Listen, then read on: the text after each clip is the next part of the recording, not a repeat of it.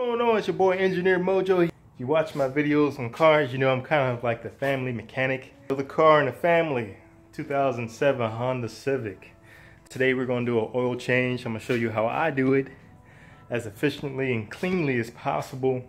Hopefully you pick up some nice tips off of this. Alright, first thing, whenever I'm working underneath the car or anywhere near the car that I have to jack it up, I always use jack stands. Under Honda Civics, they have a reinforced section where you can apply your jack stand. See this metal clip here? I use this on both sides of the car just for extra safety. And the reason I can easily apply the jack stand to both sides is because I jack the car up from the front. As you see on this cross member, there's a reinforced section right here where you can jack the car up.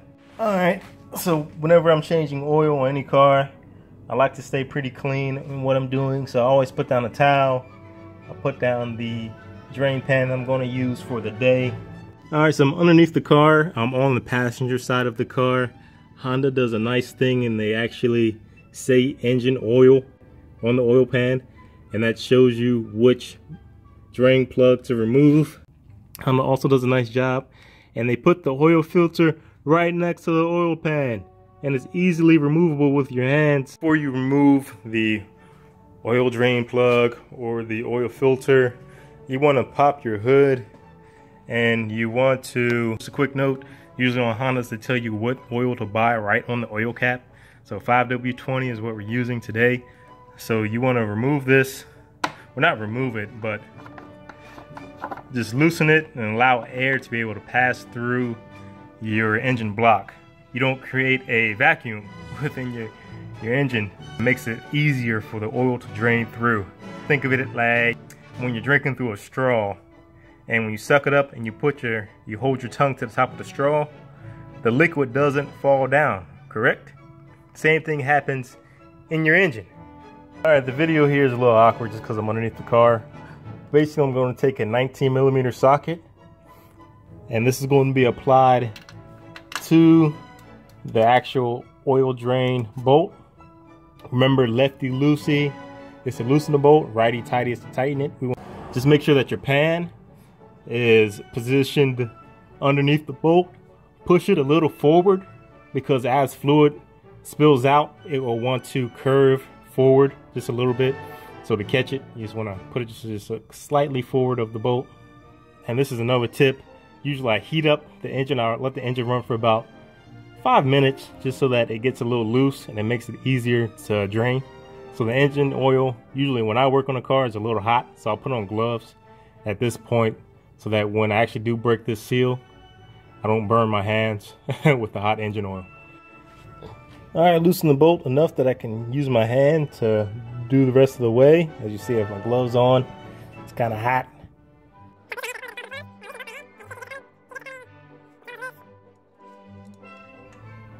It's almost there.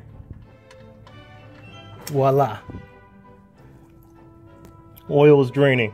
Now at this point, I'll go get something to drink and kind of relax. I'll let this drain for about 5 minutes or so. Typically on oil drain bolts, you'll have a washer on there. You definitely want to replace this every oil change. Note as that's draining, as it's getting close to the end. Luckily on this Honda, they designed it pretty well that the oil, like I said before, the oil filter is pretty close to the oil drain. So I'll go ahead and remove that. And again, it's lefty loosey on that. Sometimes if you take your car to a shop, they're very tight. They're not supposed to be on that tight. So sometimes it's a pain to get those off, but hopefully this is not a pain. If it is a pain, they sell oil filter removers. The other option is if you have some sandpaper around, you can use some sandpaper to get it off. But I'll just use good on option number one, which is my hand, to loosen it. Alright, I lied. This thing was on pretty tight. So just a tip that I use, I took just your typical Brillo pad that you use to wash dishes. This is pretty gritty. And I'll just grip the oil filter and I'll twist. Bang. And as you remove it, you'll see there's some oil that will spill out. Usually I'll let that drip for a little bit.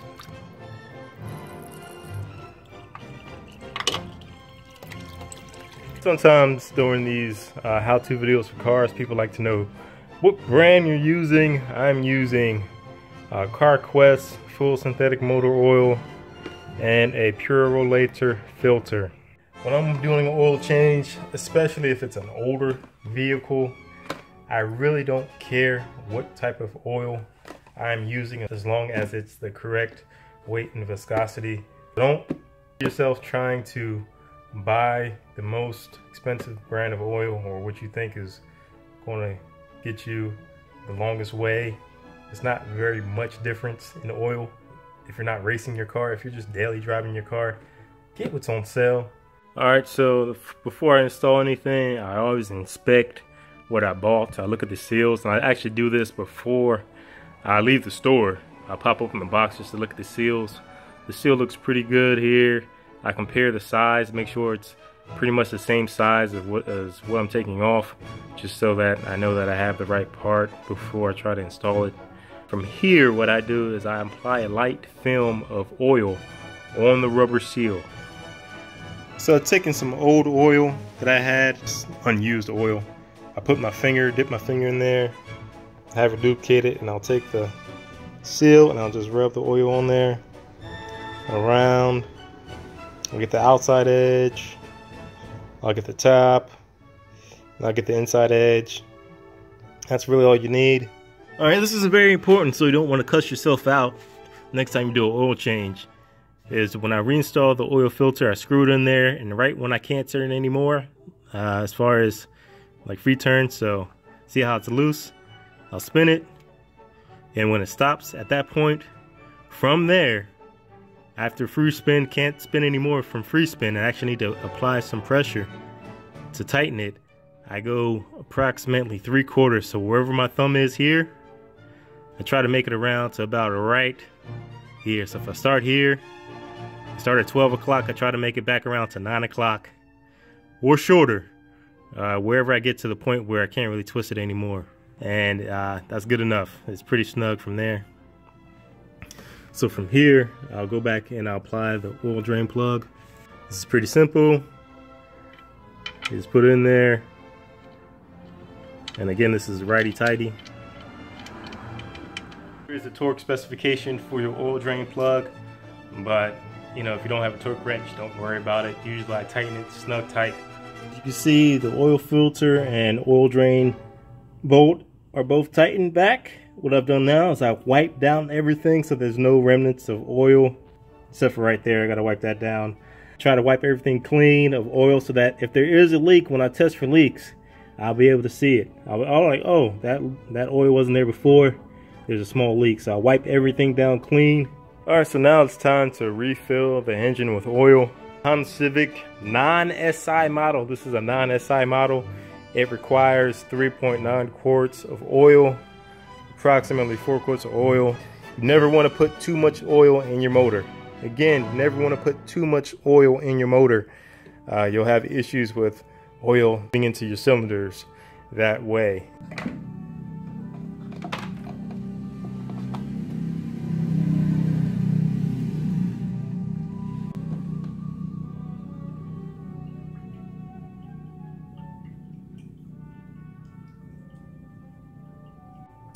Tighten up your oil cap, and then from here I'll wipe this down again. Any oil spilled, to try to clean it up. You just want to make sure that you leave a clean surface whenever you're working on your vehicle. Clean work surface translates to a clean install. Like I said before, I'll check for leaks, and what that means is I'll go ahead and turn the car on. A couple minutes, 3, 4, 5 minutes. And I'll keep it jacked up, that way I can, you know, see and look to see if there's any leaks coming from the motor as the motor is running. If that works out fine, then you're done. Oil change is complete. We're looking pretty clean here. No leaks. Now, so if you have a Honda Civic, one of the last steps is, as you see, it usually tells you your oil life percentage. To reset that, all you have to do is go to the left, and you'll see a select reset button. Hold this for 10 seconds. until that starts to flash.